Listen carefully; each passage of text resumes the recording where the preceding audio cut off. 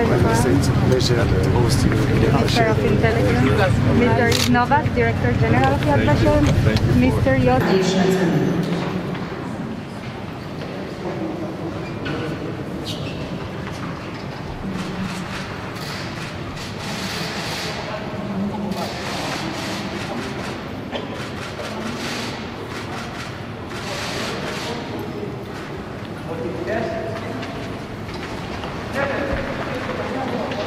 Identification, Anachat Hazeh.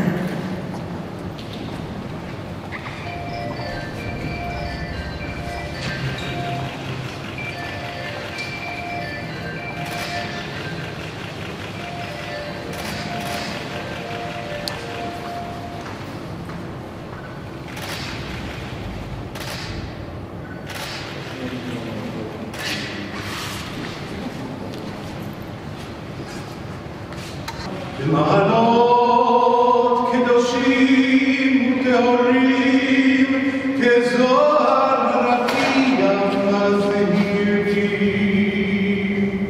לנשמות 6 המיליונים רבבות אלפי ישראל אנשים נשים וטף שנרצחו, שנחנקו, שנשרפו, שנקברו חיים, שהותו בכל מיני מיתות ושונות אכזריות בידי הגרמנים הנאצים ועוזריהם, ושהלכו לעולמם על קידוש השם, בגני בית מנוחתם.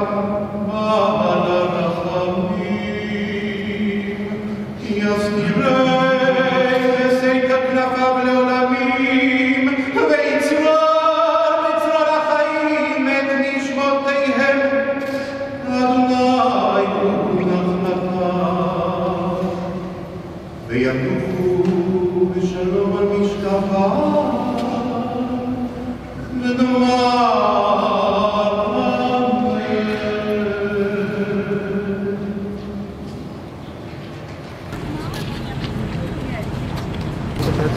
That's how it goes, I'm afraid. That's how it goes these days. Hello. My wife. It's very nice to meet you. And again, we're very pleased to have you here. That we take with us when we study the subject. We published a book not too long ago of letters by survivors of Cloud Liberation, and they're full of horrible descriptions, but they're also full of hope, because they were the reaching out of people to the rest of the world after the Holocaust, and the attempts to try to begin anew right afterwards, and this is very much a part of the story. It's certainly a part of the story here in Israel, of how survivors contribute to our society, and in Greece relationships, and I hope we'll continue to have them, but we're here. We are very much in touch with, again, our research colleagues in Greece. We know, and when we get down there, the head of our Righteous Among the Nations department, Dr. Issenbein.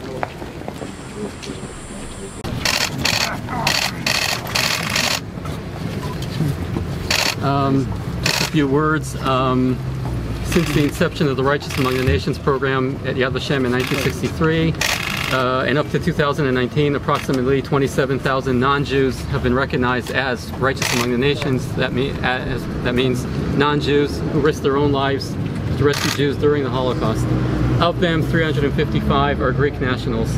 I'd like to devote a few words to Evangelia Gilgiad. He was originally from Crete. They fled to Athens, which was under Italian rule till the fall of 1943. They became close friends, and following German occupation of Athens in the fall of 1943 and the beginning of German persecution of local Jews, Bianca Ventula approached her friend and asked her if she could hide her daughter Yvette. She took her into her house, treated her like a family member, cared for her, treated her during a medical crisis, and this young girl stayed with the family till the liberation of Athens in October 1944. This is one example of the 355 Greek nationals. I hope so. Perhaps next time we run a seminar for Greek educators here, you would like to come very happy to come back and see again the whole museum. Thank you.